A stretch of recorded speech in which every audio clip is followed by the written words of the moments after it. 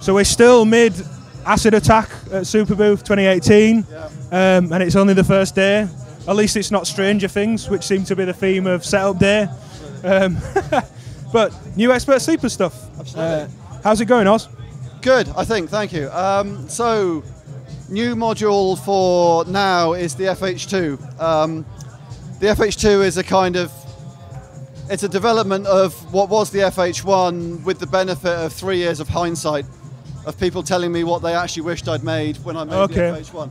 So it's still fundamentally a kind of a MIDI to CV converter, but rather than being specifically a USB host, it's now a USB host. It's also a USB device, which means you can connect it directly to a computer without any kind of plumbing in between.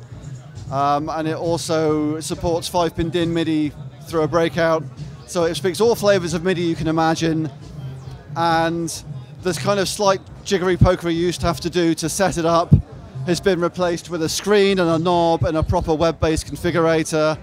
And the slight hoops you had to jump through to get clocks out of it, which is what a lot of people are wanting to use it for, has been replaced with some dedicated clocking functionality. So you just go output 7, clock, quarter notes, go. And you get it.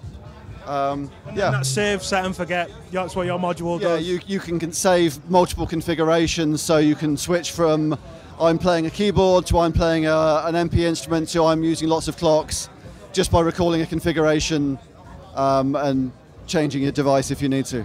So it looks like with the Rolly we're going to get, I guess, a lot of expression out of the fleshy gummy bear Rolly interface. Absolutely. So what I've got patched in at the moment is just a 2-voice MPE patch where pressure is directly going into a VCA, and pitch obviously is pitch, and then up and down I've got into a wavetable on the disting wavetable oscillator. I've got 2 wavetable oscillators there on the distings. So if I just do one note, do the pitch bend, do the wavetable, kind of do a big, and then just play a 2-note chord.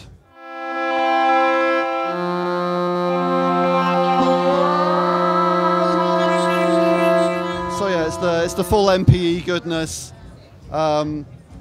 It'll do the full 15 MIDI channels of 15 touches if you've got a big enough MPE instrument and you've got enough modules you want to patch into a monster polyphonic thing. So all the same stuff that used to be on the FH1, polyphonic keyboard support, MPE support, direct faders, and I said the clocks are new. And let me show you the web-based configurator briefly, and then I'll turn on the clock and talk about clocking for a minute. So that's live there.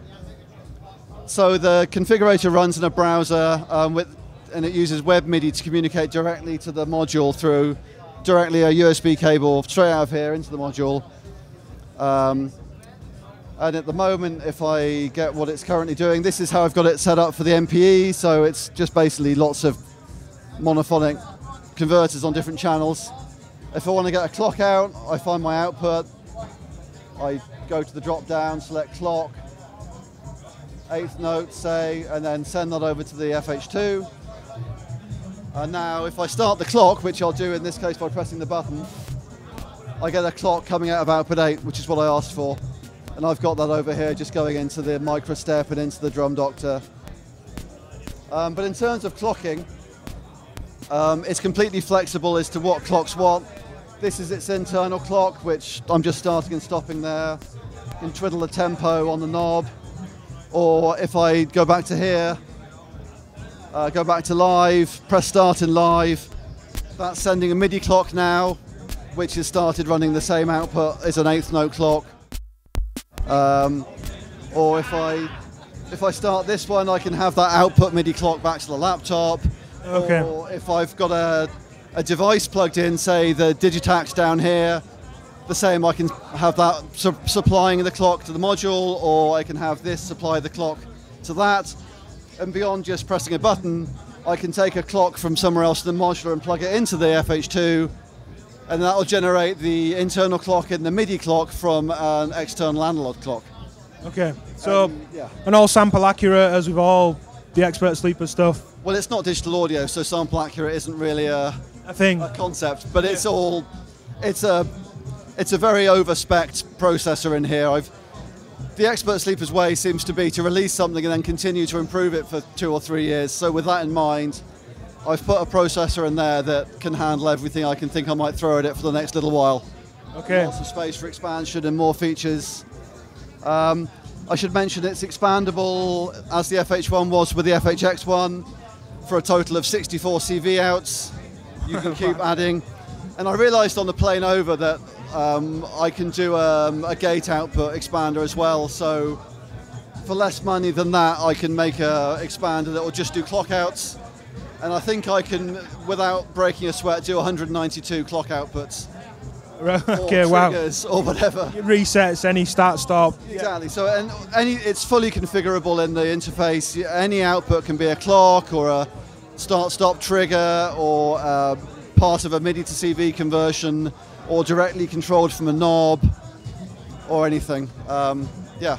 So I should ask, when's it available? How much will it be? All the stuff that I'll get kind of people moaning in the comments if I don't ask. I'm expecting it to be available in early June, may even squeak in the end of May, but let's say June. And it says on the piece of paper there, UK 249, US 299, EU 239, but I think that's XVAC, so I don't know what that is. And however it works out. Whatever. So it's around that kind of figure.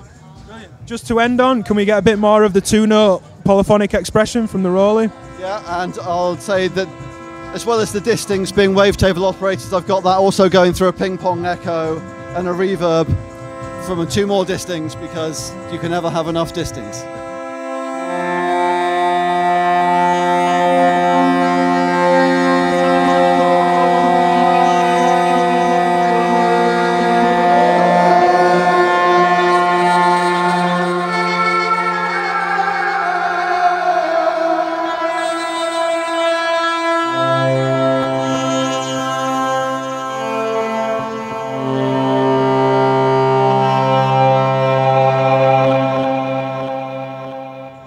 Thank you very much. Thank you for coming.